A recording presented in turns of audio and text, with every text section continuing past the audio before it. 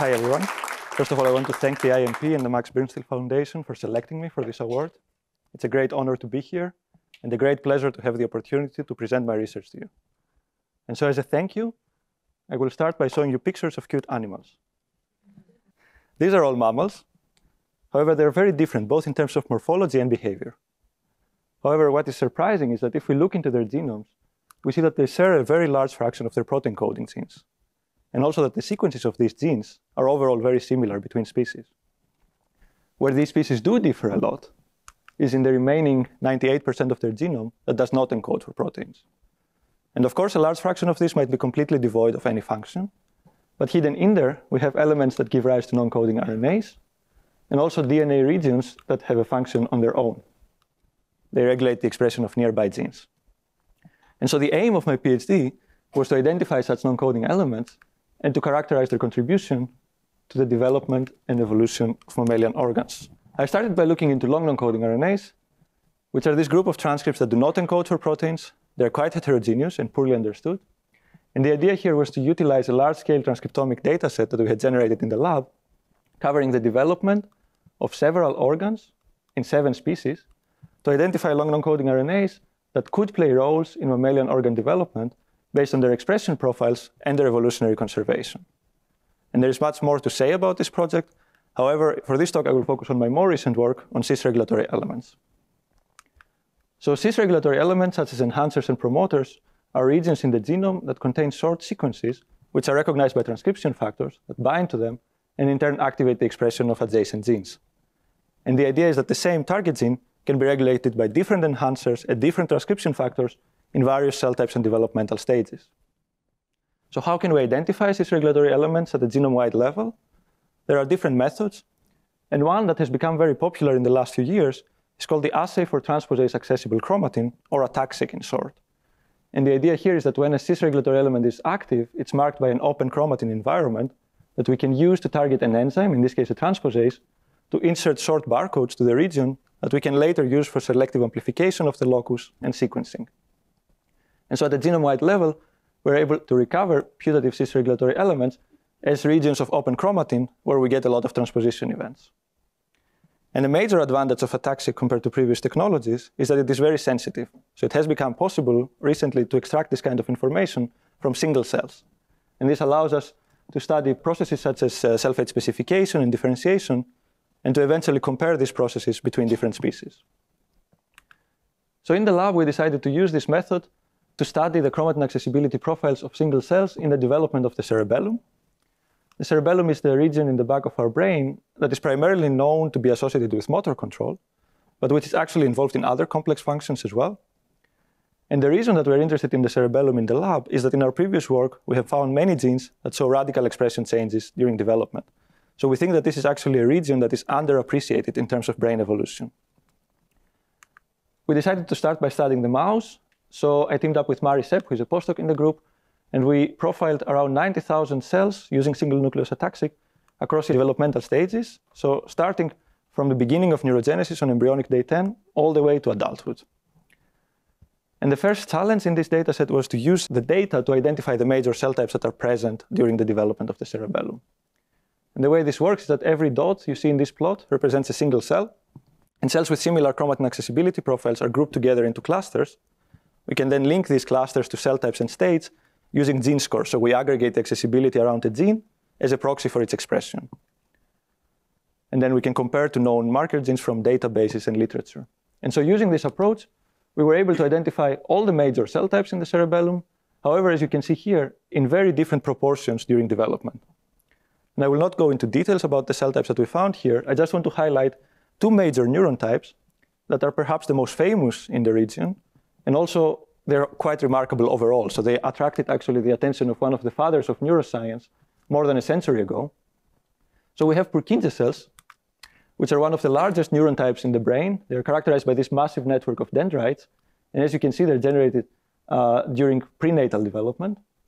And then we have granule cells, which are very small, but extremely abundant. They are the most abundant neuron type in the brain. They make up more than 50% of our neurons in the brain. And as you can see, they go through this phase of secondary amplification during postnatal development. So that's when their numbers really rise. So after identifying the major cell types in this dataset, the next step was to look for putative cis-regulatory elements and to examine profiles across cell types and developmental stages.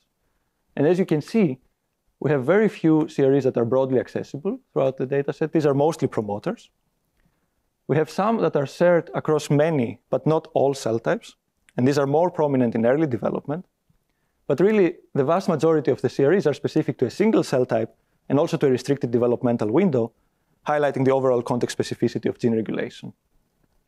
Now, we also did some analysis on progenitor cells and cell fate specification. I will skip this in the interest of time. And I will jump to the next step, which is what happens after cell fate commitment. So immature neurons still have to grow an axon. They have to migrate to their final position in the cerebellum. They have to form a functional synapse. And collectively, we refer to these processes as neuronal differentiation.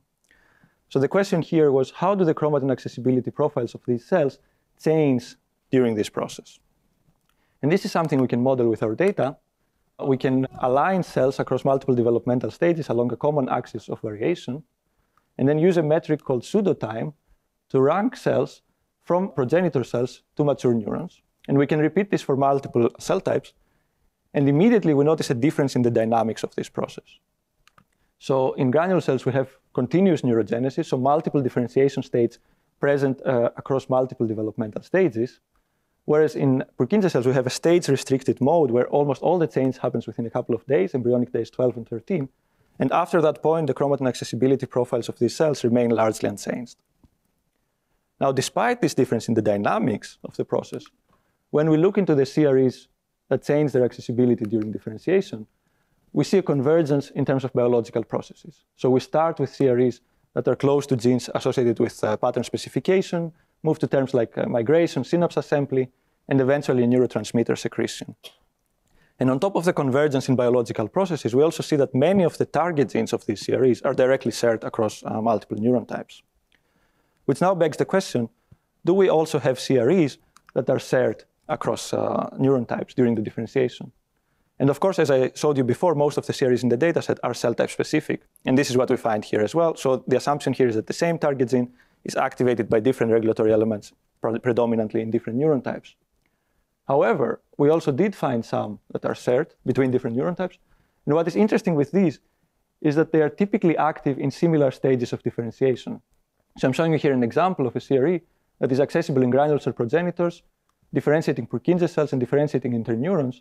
And then the accessibility goes down in the mature neurons of all three cell types, which suggests that this CRE might be playing a shared role in the differentiation programs of multiple cerebellar cell types. Now, another question we can ask is whether this degree of CRE sharing changes during differentiation. And for that, we can compare the fraction of CREs in different clusters, starting from early differentiation in orange to late differentiation in purple. And we see an enrichment of early CREs in the sets that are shared across two or more cell types in the dataset. So in other words, the CREs that are shared across multiple cell types that are pleiotropic, they're more active in early differentiation, and the chromatin accessibility profiles of different neuron types gradually diverge during this process. And as I will show you in the next slide, this has profound implications for the evolution of these cis-regulatory elements. So even though at the time we were working with one species, the mouse, we were able to compare to different vertebrate genomes to infer the age of CREs, so when did they appear during evolution, and also their constraints, so how much does the sequence change between different species. And the reason we're interested in this is that there was previous work, both from our group and others, showing that the evolutionary conservation of different genomic elements, such as enhancers, protein coding genes, long non-coding RNAs, decreases during organ development. And this has been seen for various organs.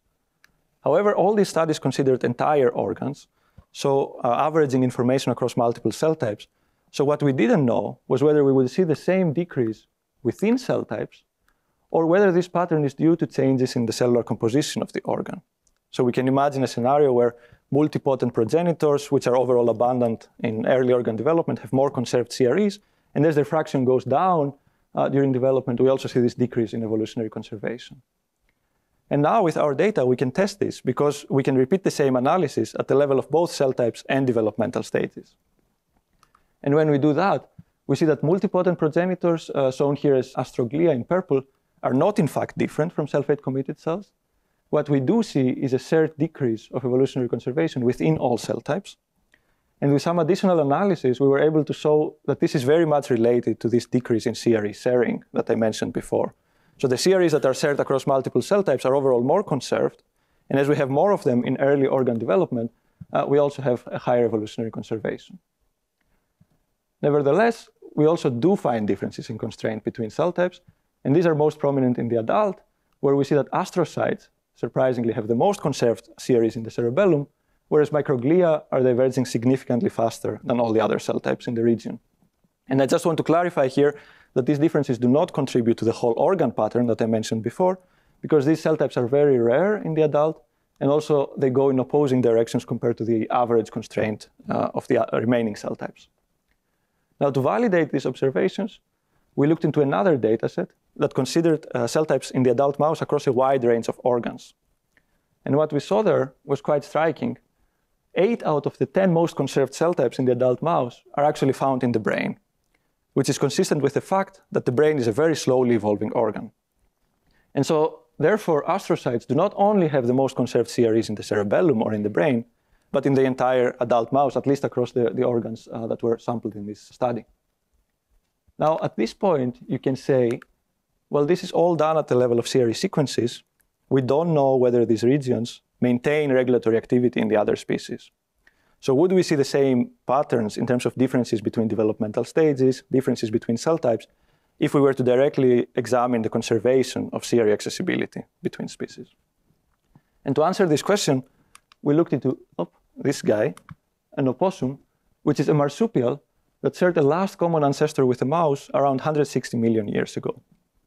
So we profiled the cerebellum of the opossum, found the same cell types as in the mouse, also in very similar proportions when considering corresponding developmental stages, and often on the basis of the same marker genes, highlighting overall that the cellular composition of the cerebellum is quite conserved across mammals. What we also saw was that corresponding cell types consistently showed the highest similarity in their chromatin accessibility profiles between the two species, even when considering intergenic CREs, which are known to evolve really fast. So overall, the cell type specificity of the CREs that are maintained during evolution seems to stay quite conserved. And then going back to this question about differences between cell types, we can now ask, what is the fraction of mouse CREs that we also find in opossum? And when we do that, we see that, again, astrocytes have the highest conservation in the cerebellum, and microglia are diverging significantly faster. So with this analysis, we're able to extend our previous observations from the level of CRE sequence conservation to the level of the conservation of chromatin accessibility profiles. And I want to leave you with a glimpse to the future. I will not go into details, I'm sorry for this, but so far I mainly discussed the evolutionary conservation of non-coding elements. But of course, if we want to understand how they might contribute to the differences that we find between species, we also have to consider evolutionary innovation, so changes that occur during evolution. And so for that, we have been working towards integrating single-cell RNA-seq and ATAC-seq datasets across multiple species, indeed including human, marmoset, and the mouse, throughout cerebellar development. And by now, we know that the cell types in the cerebellum are quite conserved. So we can compare gene expression profiles between corresponding cell types to identify genes that have changed their expression during evolution, and then use the chromatin accessibility data to identify the CREs that are associated with these changes. And finally, the next step that we are working towards at the moment is to try to relate these changes in CRE accessibility to the sequences of the CREs themselves. So to understand which particular changes in the genomes of these species lead to the differences that we observe in terms of chromatin accessibility and gene expression. And this is a project that we're very excited about, and I hope that in the near future we will also be able to share some results from this analysis with you. And so with that, I would like to thank my supervisor, Henry Kessman, for his incredible support during my PhD. I also want to thank two very close collaborators who have been very important for these projects, Margarita Cardoso Moreira and Mari Sepp, all the members of the Kessman Lab, all other collaborators, the funding sources, and of course all of you for your attention, and I'm happy to take questions.